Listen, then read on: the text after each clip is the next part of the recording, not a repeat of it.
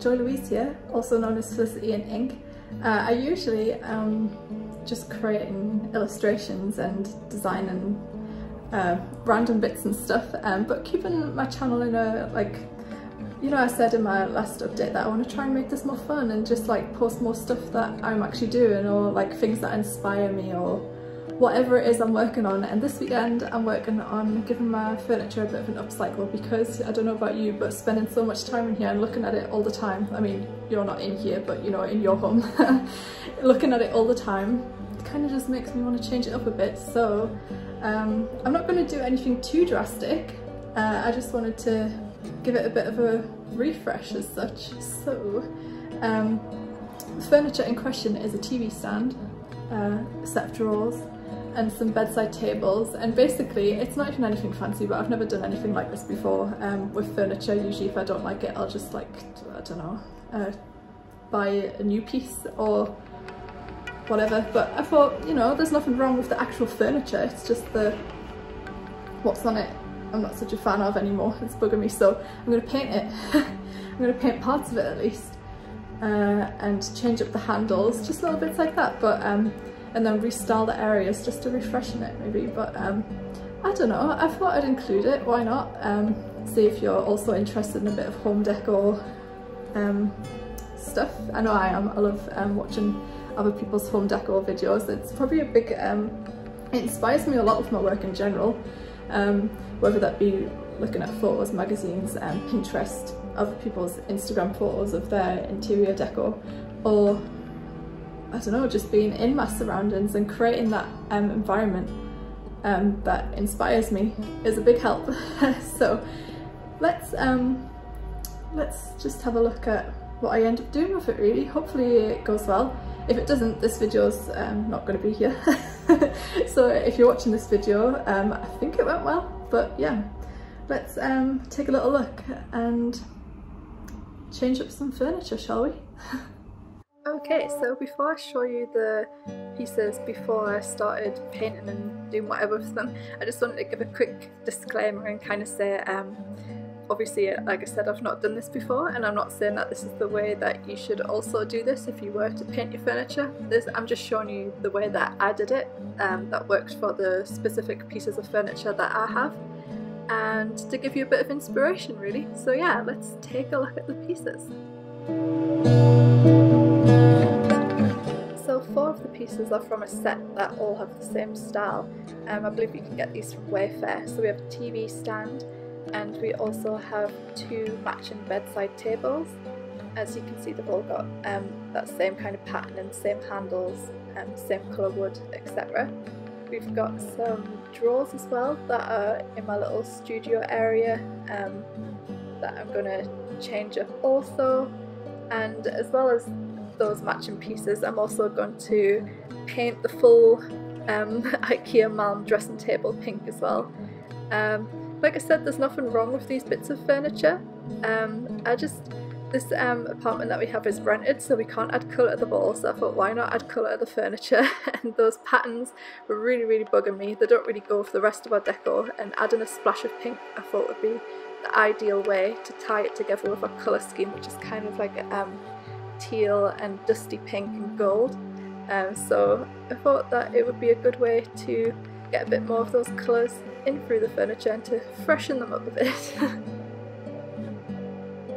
So let's get to it. I can't wait to show you this beautiful paint. I heard such good things about it and tracked it down, and this shade in particular is absolutely beautiful, and it's just the right shade I was looking for. It's the Frenchic Alfresco shade in Dusky Blush, and it's so beautiful.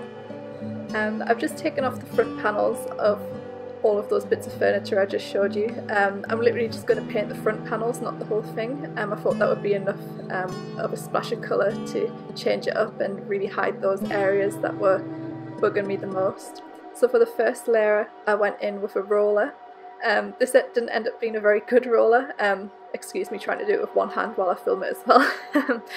But yeah, it left a bit of a weird texture behind. That was kind of like dimply. I don't know if it's because it wasn't a smooth enough roller or whatever, but I went in with a detail brush like this and added 2 more layers on top of that first layer, so that roller brush was really good for getting that first bulk of colour on there and getting everything covered up. But I also kind of liked how brush left more of a natural painted finish as well, rather than being it too smooth or too like dimply or whatever. I kind of like having those little bits of brush strokes, but the way the paint dried, really nice. It wasn't too obvious either, which was also good, so it's just a nice subtle bit of texture. So there's a lot of painting that I'm just going to be doing at the moment, until we had every single panel that we wanted covered painted with those 3 coats. And 3 coats really did work well, as you can see. You can see little tiny bits of brush strokes, but nothing too crazy. Once they were dry, it took about an hour or so to feel dry, but we left them for a couple hours until we knew they were definitely dry. And I just added on some new handles there, which are nice little gold bars, attached those back to the drawers and popped them back in. On to painting the dressing table now, and I have to say, putting that first stroke of paint on there, and getting my fiance Jordan to help with this as well, by the way, so I didn't just do this all by myself. But yeah, it was quite nerve-wracking putting that first bit of paint on there, because it's such a big bit of furniture and I wanted to cover the whole thing in pink, and I was like, oh my god, this better look good, because there's no coming back now, is there? But I'm so happy with how the paint went on. We did the same technique again, doing the first coat of a roller just to really get the bulk on there, and then did 2 more coats with this flat long brush as well, and just really laid it on there and smoothed it out. And yeah, like I say, the way that the paint dried, and especially with that smooth texture of that furniture as well, it dried so soft and smooth, and you can't really see any brush strokes at all, which is really nice. We did also remove the drawer in this piece and painted the front panel of the drawer separate as well, and reattached everything afterwards, so to ensure that bit was smooth as well.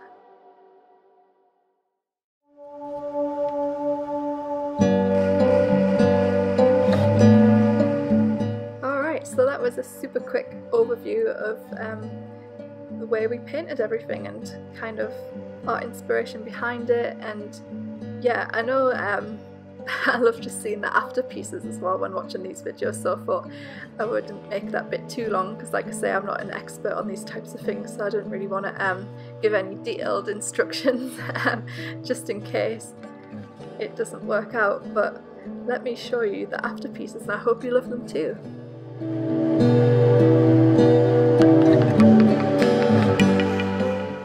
So first up, let's take a look at that TV cabinet / unit, and I really love how this one turned out. It really does make such a difference to that space, and it brightens it up and creates a nice warmth as well, which is so lovely. And those handles as well just add that pop of gold that ties them with the bar cart.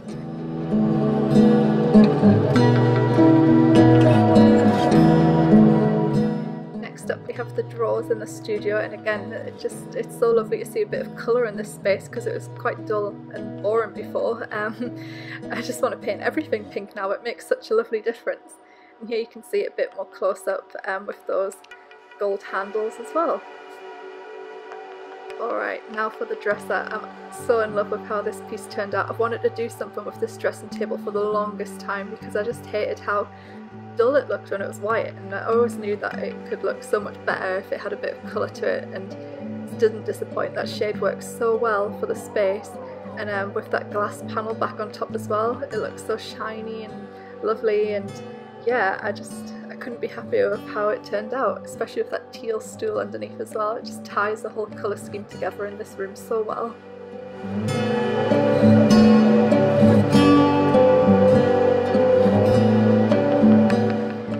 For our bedside tables, we really wanted these crystal handles from Anthropology for the longest time. Every time I'd go in the shop I had to pick them up and just admire them, but they were unfortunately sold out in the shop, so I had to order some online, and unfortunately it looks like we got picked some dodgy ones, as they look quite different to what I've seen in the past. They were more circular, the ones I've seen. These ones were quite blocky. I just thought they'd work really well in this space, especially with a salt crystal lamp, and it just feels like a bit more special with it being a smaller bit of furniture. Don't want anything too overpowering on those other pieces, but I thought they'd work well in this area. But yeah, a lot of the crystals had fallen off and stuff, so I've had to send those back, and I'll finish the bedside tables when I find some crystal handles that I like, or any type of handles that would work well in that space really. But yeah, I will finish those another time.